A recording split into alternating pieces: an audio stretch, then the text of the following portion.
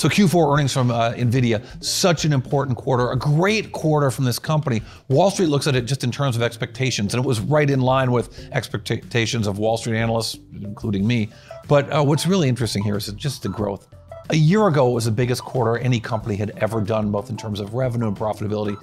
And here we sit now, it's up 78% on a year-over-year basis to $39.331 billion in revenues in just 13 weeks.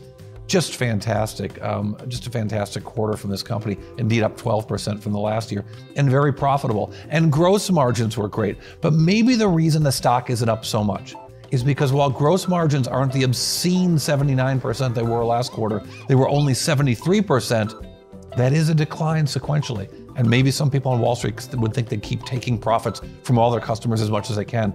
I think that might be bad business for the long term. I've been talking about this for a year now. Their customers might get mad about big gross margins.